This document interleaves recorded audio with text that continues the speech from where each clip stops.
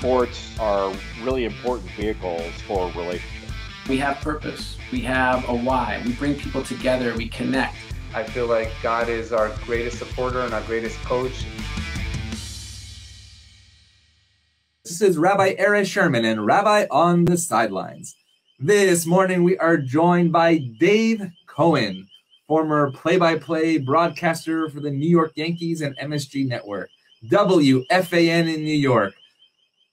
College basketball, 1979 was there for the first week of broadcasting college basketball. Syracuse University, within the Syracuse community, has done basically everything. A true legend, but most importantly, my Little League coach on the Sherman Park Yankees and a good friend of mine, Dave Cohen, live from Atlanta. Coach Dave, how are you? Am I supposed to call you Rabbi or Kid? Yeah, well, you're gonna exactly. Don't give away the secrets to our audience here. But it's so amazing to reconnect. We go way back to when I was a kid, but also your son Andy was one of my best friends at the Syracuse Hebrew Day School. We would ride the bus together, and my best part of the bus rides were getting the secrets of Syracuse sports on the way. What was going to happen for the Syracuse-Miami game? What was going to happen Syracuse-Georgetown? So what I'm doing today is really inspired by the work that you did when I was a kid growing up in upstate New York. So simply thank you. Well, you're very welcome. That was a long time ago. It was a long time ago. The memories are still there. Absolutely, and it feels like yesterday. So we're going to go back, speaking about a long time ago, not to Syracuse, but to Coney Island. Coney Island Dave, take us to how that name came about and how that became your name in the industry. Coney Island Dave. Well, I grew up in Coney Island section of Brooklyn, like 100 feet from the beach. And, I always told people where I live, where I grew up, we only went to school a half a day, either 8 to 12 or 12 to 4. We were always on the beach or playing ball.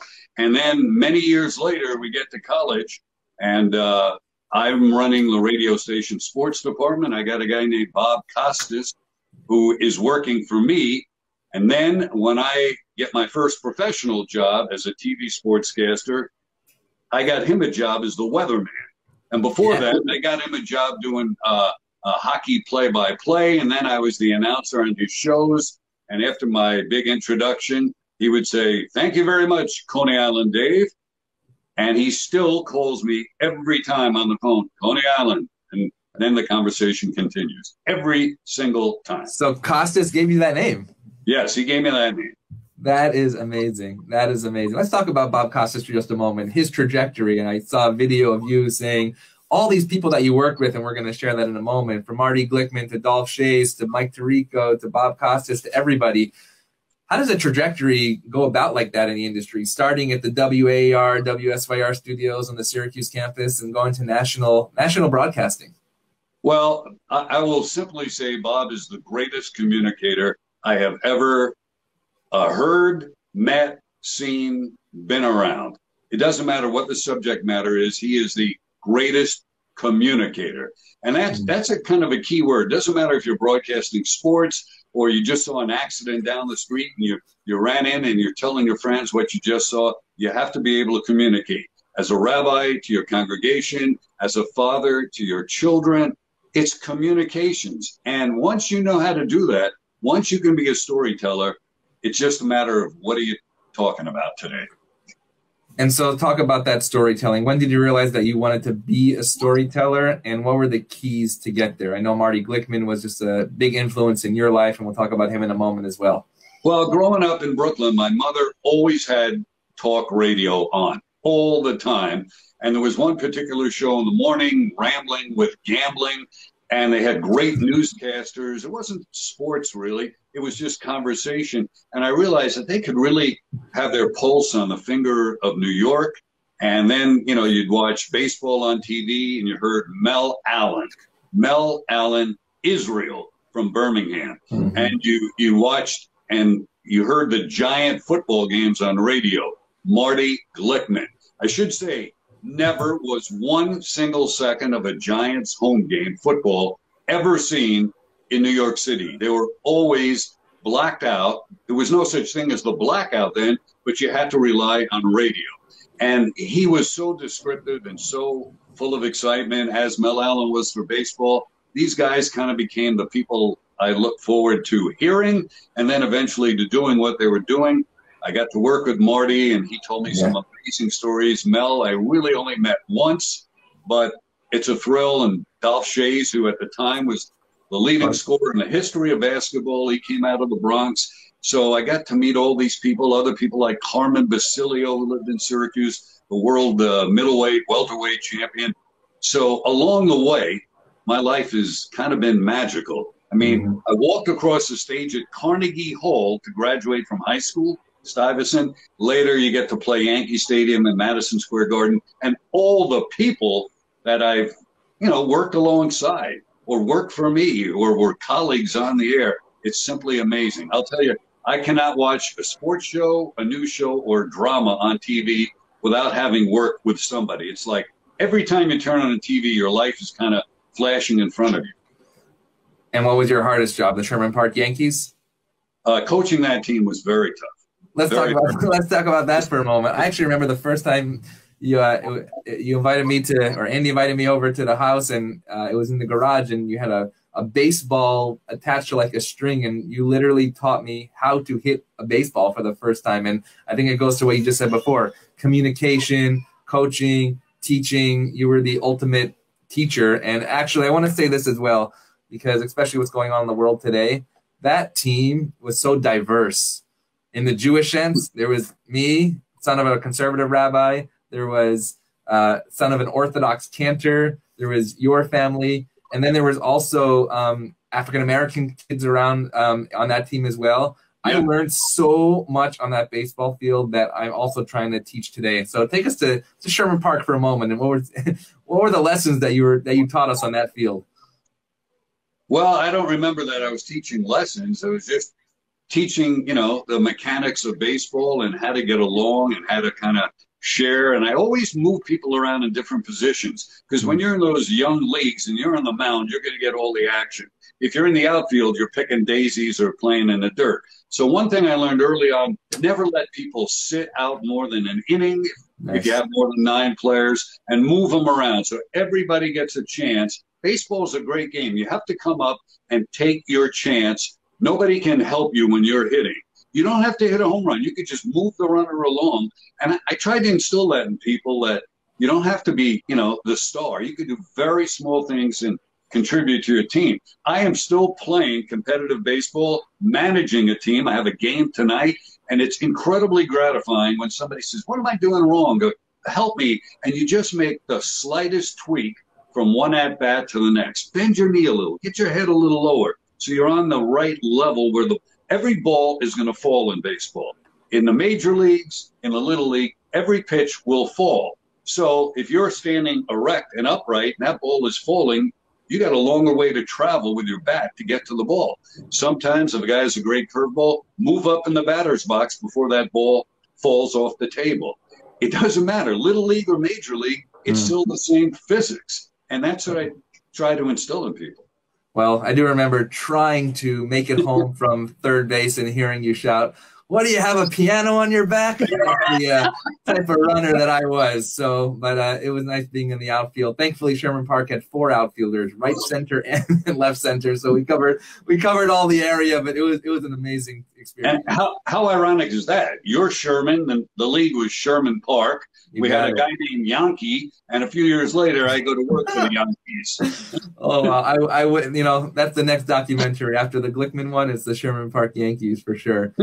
So take us to your journey to Syracuse from Coney Island. Is it because that Marty Glickman was there? What was the route there? And like you said, it's interesting because so many connections happen within that small town in upstate New York that really have influenced the sports world and the broadcasting world. I didn't know anything about college. Nobody in my family, nobody had ever gone to college. I went to Stuyvesant High School in Manhattan. I traveled an hour and a half each way every day. And when it came time to pick colleges, I put down Cornell and I put down Syracuse. I don't know why. I was a pretty good kicker and punter and a decent pitcher, not very fast.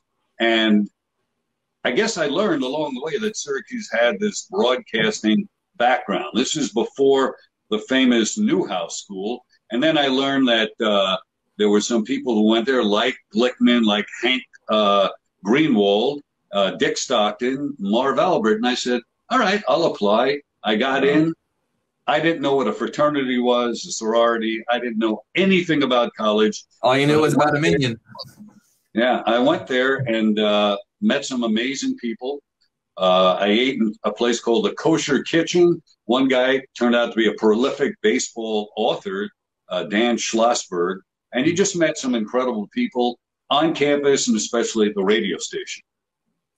And when did you realize that then you can take it to the next level? Obviously, with WSYR, for so many, you were Cable 13. You were the voice broadcasting to me. What was that journey? Well, while I was in college, and then I got hired to do professional hockey, I said, you know, I think I can do this for a living. And at the age of 21, I was on TV. And this is in the days when there were only 3 TV stations. So there weren't a lot of jobs. So we did TV and radio simultaneously.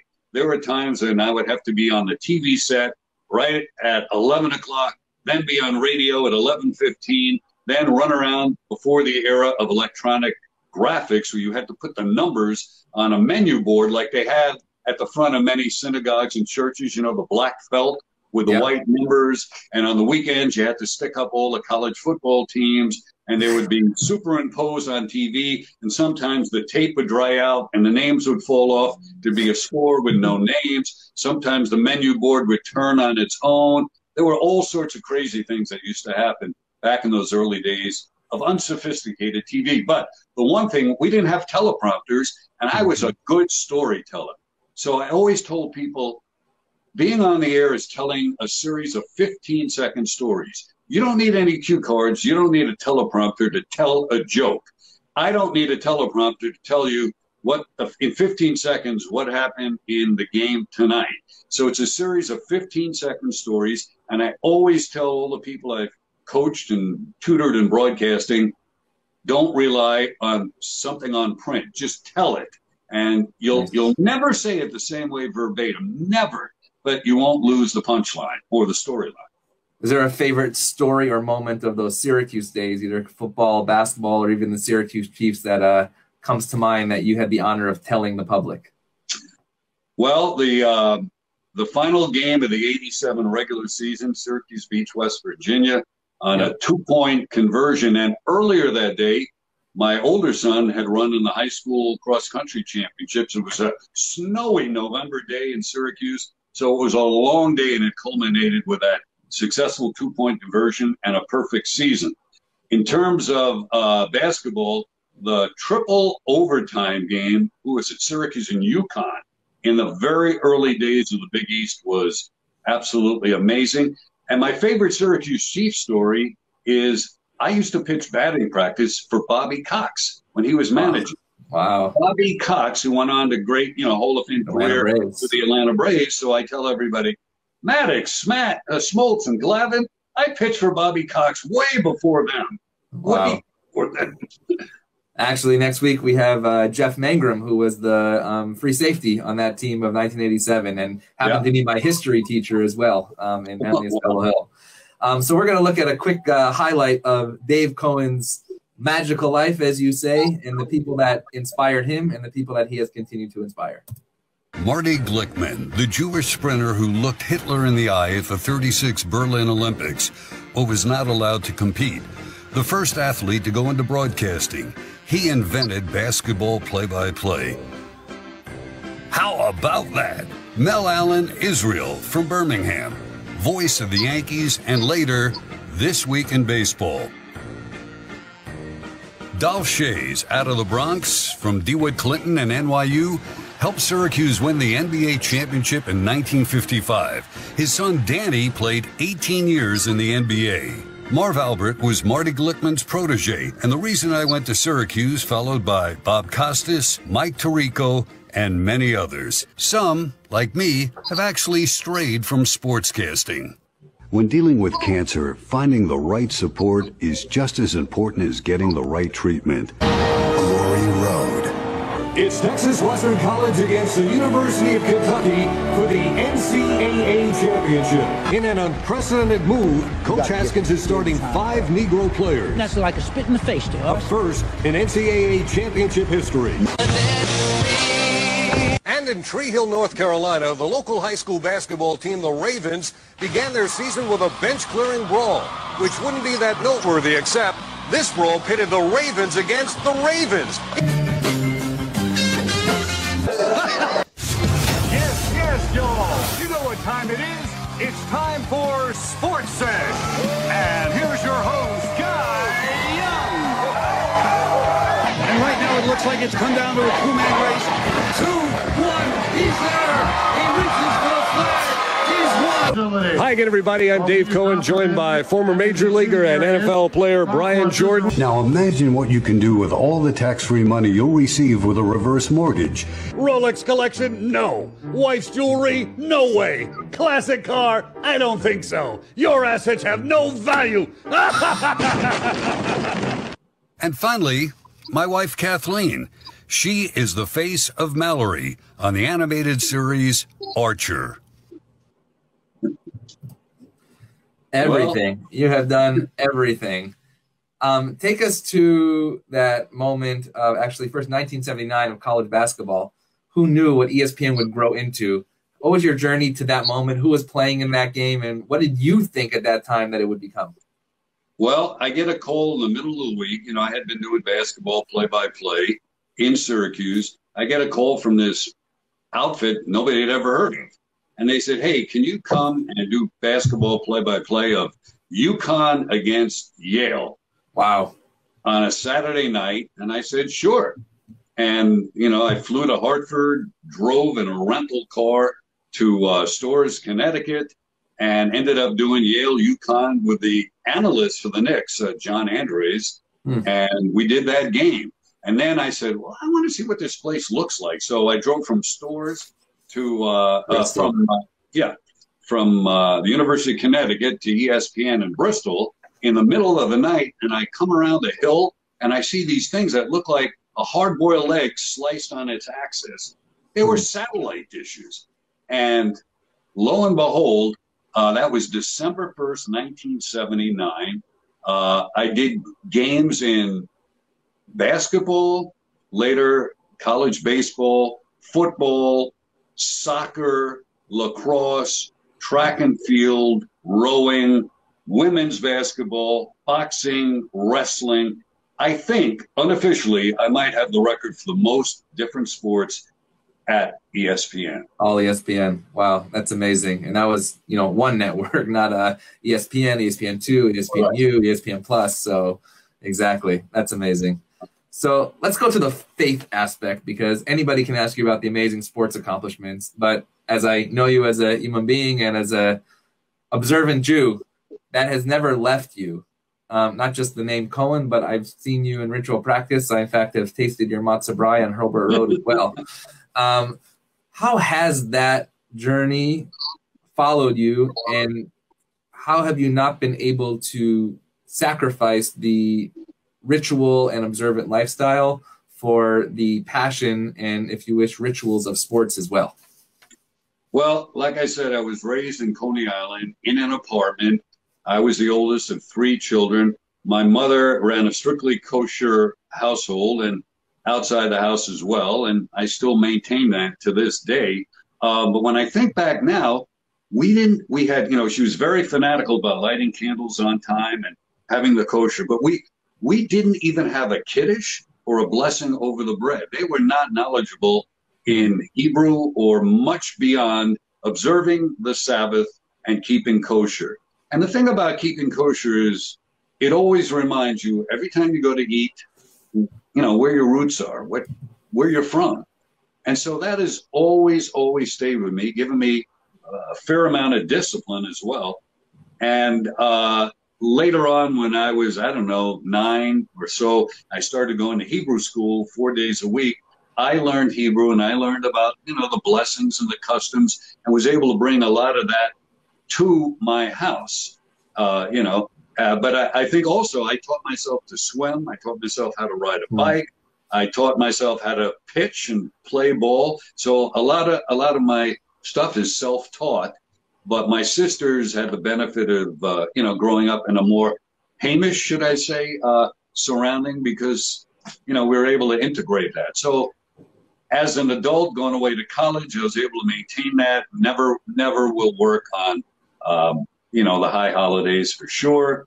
And always find a way to, wherever I am, to get to synagogue, if it's a major holiday or even like the Feast Fast of the Firstborn, finding a place. And I'll tell you, one of the funniest stories, if I can just jump ahead here, it's opening day for the Yankees, or the opening series, I think it was 96. We're in Cleveland, and it's the first night of Passover. I'm not going to be home with my family to do the Seder.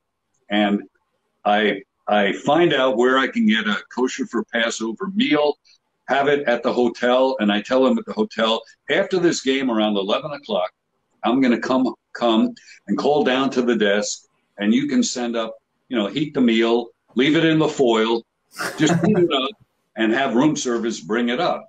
So it's about 11:30. I call them up and say, in 20 minutes, bring it up.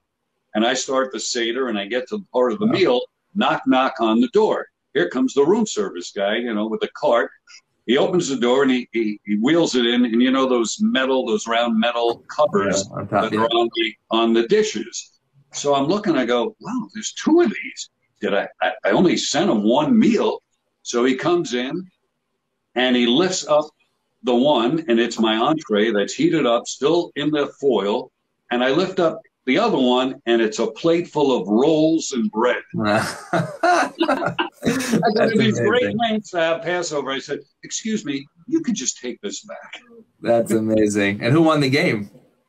I think Cleveland won. It was a cold night. I don't remember anything about it. Well, I think that's actually an amazing point, right? You remember the Pesach experience, but you don't remember who won the game. And in terms of, the priorities and how that works, take us to Seoul in the Olympics, because I know there was also a moment of faith and ritual there as well. Yeah, in Seoul, we were there for the Summer Olympics that were in September, and I knew going that, geez, I'd be there for the High Holy Days, for Rosh Hashanah and Yom Kippur.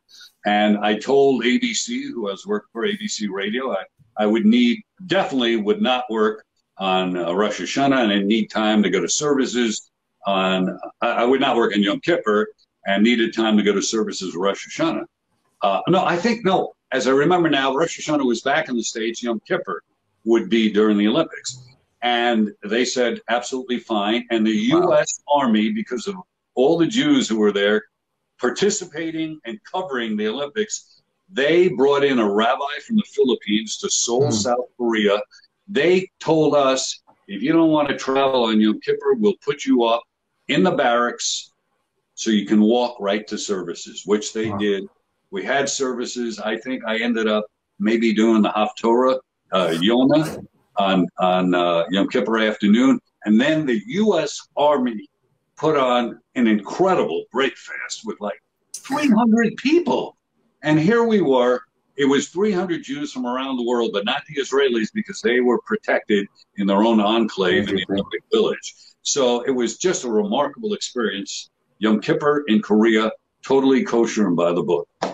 No, it's amazing. I call this podcast the intersection of sports and faith, the stories that you don't hear on TV. And as I'm speaking with broadcasters and athletes and owners and managers, and you hear the faith that in fact drives them to live their life, even while there's important moments going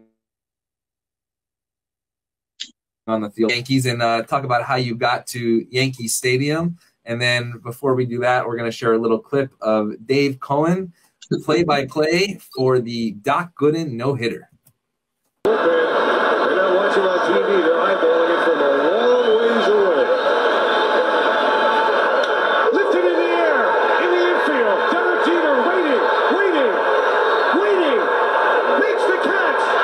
A no-hitter for Dwight Gooden. Yeah. Not many people get to watch a Yankee Stadium, but now to call a no-hitter, take us through that. Well, I was under that superstition that you don't mention the no-hitter, and they killed me in the newspapers for that. I was a huge fan of pitching, especially, and I knew all about no-hitters and who had thrown no-hitters. I can remember in 1964 being on the beach at Coney Island, and Jim Bunning on Father's Day pitched a perfect game against my Mets. And I can remember, listening on the beach, and yeah, everybody's doing their own thing on the beach. But by the end of the game, it was like one giant radio. Transistor radios were in their infancy, and everybody, it seemed, baseball fan or not, was tuned into that. So no-hitters were always a big thing of mine. And I always thought I was a jinx. I'd shut it off if I was watching at home. But here I was in a position to do it. And it's a thrill. I have a picture of me and Doc behind me. I had worked for the Mets 10 years before. He was there, and Strawberry was there. And I was fortunate the broadcast won an Emmy Award, so I have that little statue behind me.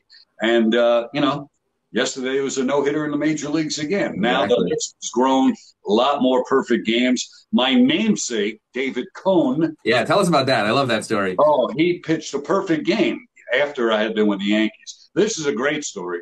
We're broadcasting. We're in Minnesota. And it was a Friday night. We weren't broadcasting on Friday night. It was a Channel 11 game in New York. I was on MSG. So I'm at the ballpark, and I hurt my knee. I was limping around. All the players saw me, and all the team personnel saw me. I said, I'm going to go back to the hotel and watch the game there. That night, the Yankees make a trade with Toronto, and they bring David Cohen to New York. So he's flying in from Toronto, and I'm in bed in a hotel with ice on my knee. I get a call about 1 a.m. from the traveling secretary of the Yankees. He says, David, I go, yeah. He goes, just wanted to make sure you got to the hotel okay. And I'm thinking, thank you very much. You saw me limping around at the stadium, very conscientious. And he's gone on, and he says to me, and by the way, in case nobody's told you yet, you're the starting pitcher tomorrow night. Starting pitcher? I can't even walk. He goes, what do you mean? And at that point, I realized they connected him to the wrong room. Instead of David Cohen, he went to David Cohen. So the next night, I'm on the air from Minnesota. Cohen's in uniform. And he and I had first met 10 years before in 1987 with the Mets, when we did a little bit about a play on our name. So he remembers that. I remember that. I tell that whole story Saturday night. Sunday, we weren't broadcasting. I fly back to New York. Now my leg is really swollen.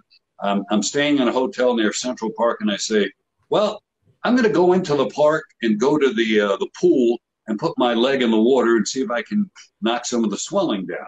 Well, little did I know at the time, in 96, there was no vehicular traffic in Central Park on Sundays. And I couldn't take a cab to go the 2 miles or whatever it was to get to the pool.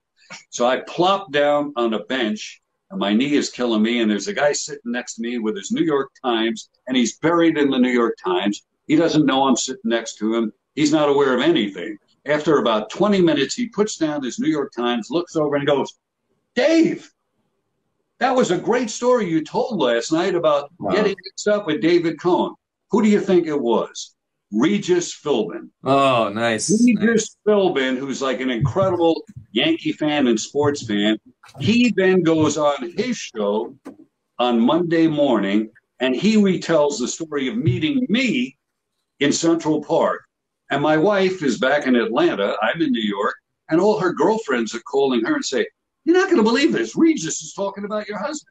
She has no idea what's going on. She can't watch the Yankee telecast. She wasn't watching Regis that morning. So it's just amazing how many people watch games and get to know you, and they treat you like a friend. Well, I'll call it a moment of Beshert, because on my desk here, I have this picture, and it says, to Erez, my rabbi-to-be, Regis Philbin. So I met him while I was a rabbinic intern in Temple Shalom of Greenwich, Connecticut. And I guess I became his rabbi and you became his broadcaster, all out of the shtetl of upstate New York and Syracuse. This is amazing. So talk about that Yankee team for a moment. What was it like to be around guys like Jeter and Bernie Williams and all those guys? And I know you were doing the Columbus Clippers games and with the Chiefs. You saw those guys come up. What is it like to deal with them on that level? I don't remember doing any of those Columbus Clipper games with those guys there. I'm holding up my Yankee hat that has the Jeter Hall of Fame logo on it because they never had the ceremony last year. And I have to wear this hat tonight in my game. See, I even got my name inscribed on there. The most amazing thing was the day Derek Jeter and Romero Mendoza get called up. The Yankees are in Seattle. Here come these two guys into the clubhouse. The veterans like Strawberry and Boggs, they're playing a game of cards and slapping down cards on the table.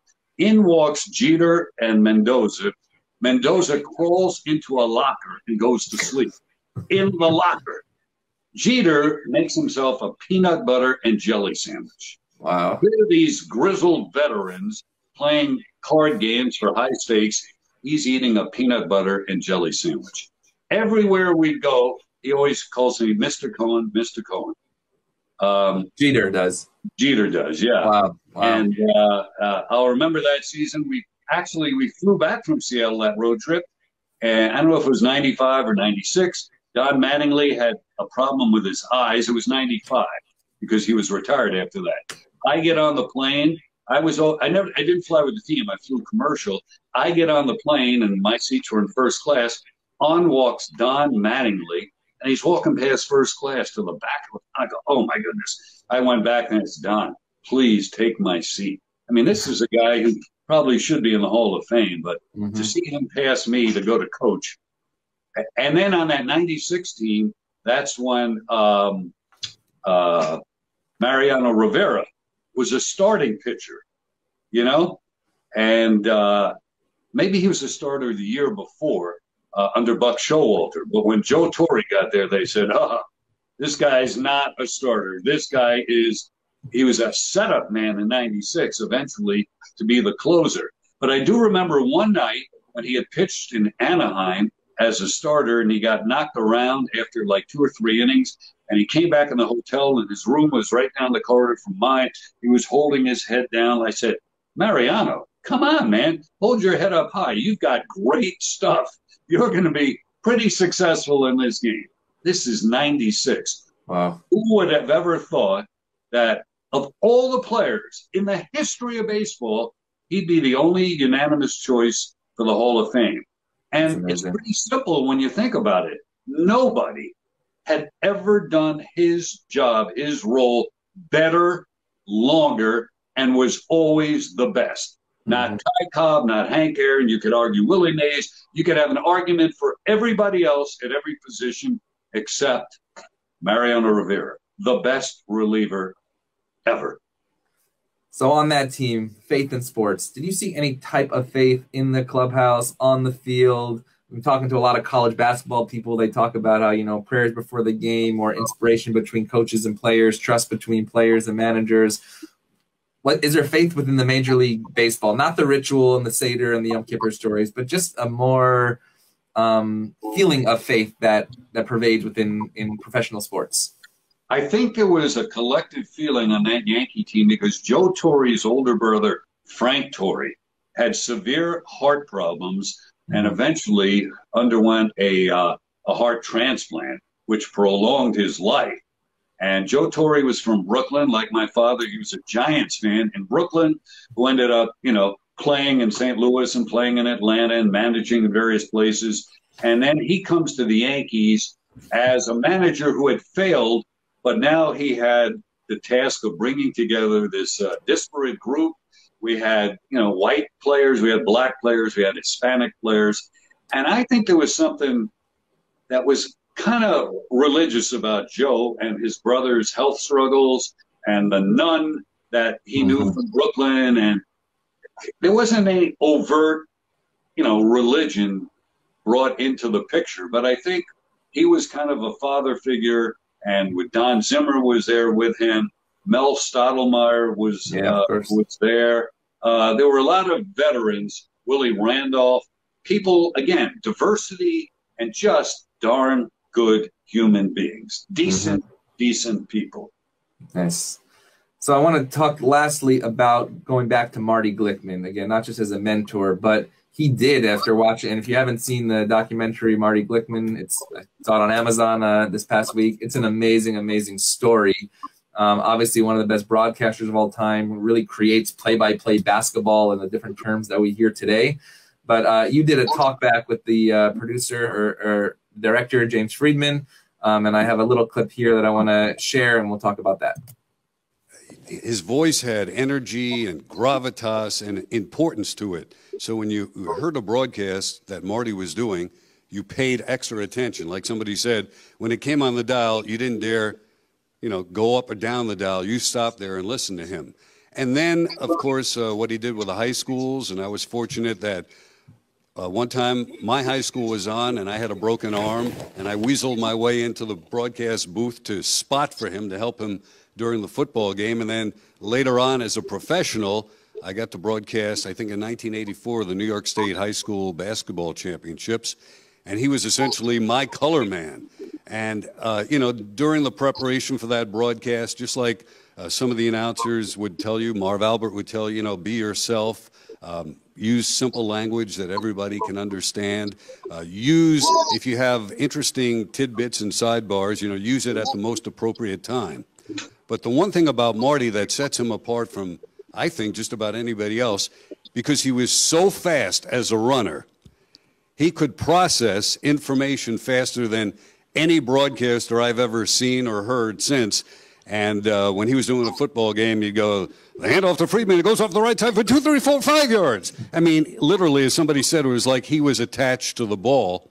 And I don't think anybody's ever come close to doing that. So he, in the limited times that I spent with him, he would pass along certain little tidbits. But I just got to get this in. The thing that's most amazing as a Jew, when you realize, 6 million people perished in the Holocaust, here's a guy. How many people can say this? How many people can say, as a Jew, I walked in front of Adolf Hitler, looked him in the eye, and lived to tell about it? I mean, so when you meet Marty Glickman later in life and you realize, oh my goodness, the role that this man has played in history and being there at the time by virtue of his being an incredible athlete, just the whole story it's hard to even put a word, an adjective to it. So it's interesting because at the end of that film, Marty Glickman returns years and years and years later to that Olympic Stadium where he's went face to face with Hitler and stood exactly where Hitler stood. And I remember those words. He said, "I'm here and he's not." It gives me the chills just saying that. Yeah. What's the significance of that moment? Just to elaborate on that, Marty Glickman, Sam Stoller were the two fastest white people in America. They happen to be Jewish, Jesse Owens and Ralph Metcalf. The two fastest together, they formed the 4x100 meter relay. Right. Glickman and Stoller were not allowed to run in that event. Not allowed to run at all. They never competed in the Berlin Olympics because they thought it was bad enough for blacks to win in front of Hitler. They didn't want Jews. The coach of the U.S. team, and Avery Brundage, who was the head of the U.S. Olympic Committee, Nazi sympathizers. After the Olympics, they set the world record of the 4x100 meter relay. But to this day, they're the only two Olympians on any sport, any team, who never got to compete 1 second at the site of their Olympic Games. Not relay, not prelims, not heats, nothing, because they were Jewish. And he wasn't afraid, just as you said in that interview, you're not afraid to say who you are behind the camera. How important is that today? We're talking about racial tension, anti-Semitism. What can be done in a beautiful way to, as you said in the beginning, 15-second stories for the country, for the world to see who these people are as human beings and not just as athletes and broadcasters? Well, I think to care about your fellow man.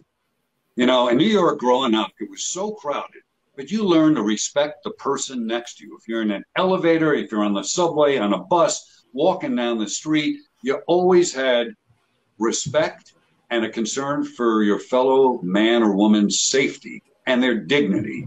And I think that's true about New Yorkers in particular. And during the early stages of the pandemic, I think it's why, New York got their act together, because people cared about others. In some places in the country, it was about, oh, my personal freedom, my liberty, my this, my that. In crowded New York, it was about everybody else. Mm. So true. It's so true. And who do you see as, and actually one last question from the crowd first, a question from the audience, your favorite broadcaster of all time other than you? Well, Marty and Mel, certainly. Bob Costas is the greatest communicator. The guy who can do play-by-play of more sports at a network level than anybody I know is Sean McDonough. Mike Tirico is a phenomenal host. So they're all five-tool players, Bob most especially, Costas. Mm-hmm. He is the ultimate five-tool player. He can do play-by-play, color, analysis, opinion, commentary. Very few people can do all of that and be a very gregarious host. Al Michaels, certainly to a degree, and another Jewish broadcaster. It's just amazing, the people that I met in broadcasting, and then I transitioned into acting in films and TV, and that's been a kick. There's two movies I'm in. I'm always typecast, of course, as a sportscaster. Two movies due to Glory Road and Glory Road with Josh Lucas and John Voight. Then there was Trouble with the Curve with Clint Eastwood. Oh, quick Clint Eastwood story. Can I tell it? Of course.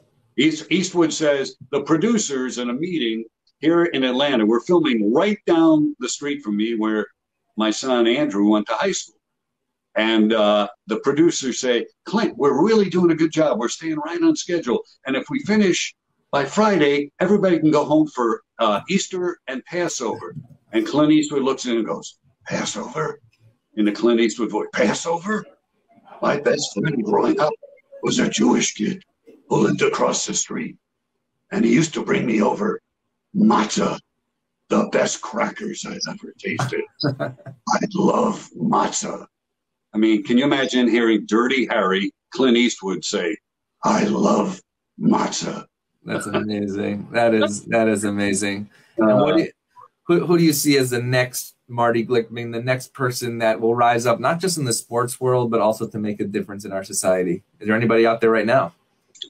Well, somebody in politics who's really has struck me as the Secretary of State, Antony Blinken, because I didn't know much about him, but, since he was appointed, he talked about his family and the Holocaust. Mm-hmm. And if you hear him speak, I don't care whether you're a liberal, a conservative, Republican, a Democrat, he's so well-spoken and so sincere that it kind of reinforces my belief in mankind and humanity. Nice. Antony Blinken, the Secretary of State. Nice. And last question, sitting in LA, went to my first Dodger game with my kid last week. Saw a couple of pictures with you and Lasorda. You've obviously been out here to some of those games as well. What's your prediction for the Dodgers this coming year? Are they going back to the World Series, or what's going to happen there? It's going to be tough. Getting to the World Series is tough. I haven't seen enough of the season yet. I don't even know how that game turned out with the Cubs last night. I turned it off in the 11th inning. Did they win? I'm not sure yet. But somebody from Atlanta who is in my congregation is the president of your Dodgers, Stan. That is true. That is true. You have him as a guest. He's a wonderful guy, terrific family. He has one son who's extremely from out there in Los Angeles. Nice. So you need to get him as a guest. Well, it is an honor to have you as a guest, not just a guest, but really as a chavruta, as a study partner. Thankfully, with Zoom, I've been able to also watch you daven and lead some services at B'nai Torah. I know your former rabbi, Rabbi Eitan Kenter, a former roommate of mine, was on here and said he knows these guys here as well.